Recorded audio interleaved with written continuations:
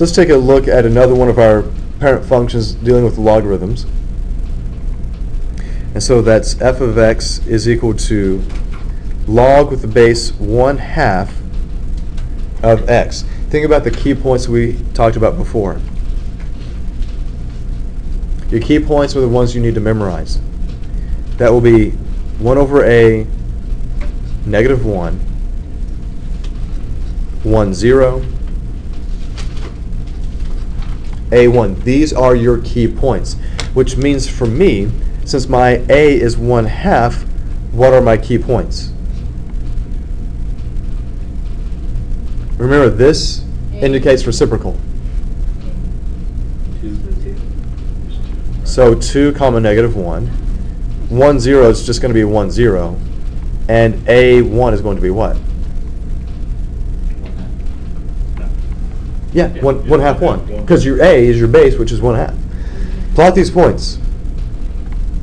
Well, I know that I've got my vertical asymptote right here. I've got 2, negative 1. I've got 1, 0, and 1/2 1. So what's going on here? They're getting closer to the positive y-axis. The further up I go, the closer they're getting, but when I go down, what are they doing?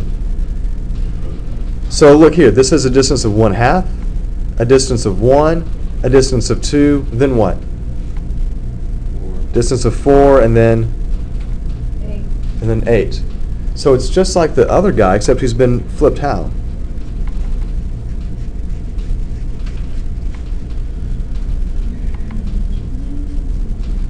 Look at what we had for the other logarithmic function with a base 2.